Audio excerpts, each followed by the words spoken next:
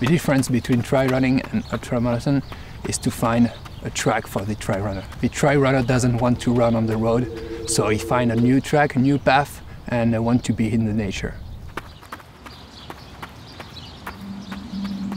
When I travel, I have to train because I'm doing a lot of competition, but I have no map, so it's not a problem because I just find a path and I can go and run during 2-3 hours.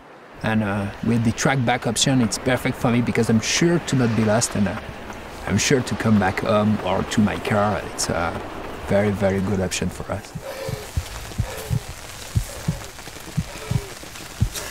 The fēnix, it's a perfect watch for trail running because it's a rugged watch. You have 50 hours of autonomy, so it's perfect for a trail runner.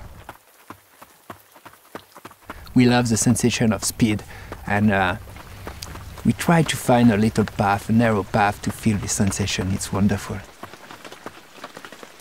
On the fēnix, there is something exceptional. There is 2 altimeters, one GPS altimeter and one barometric altimeter.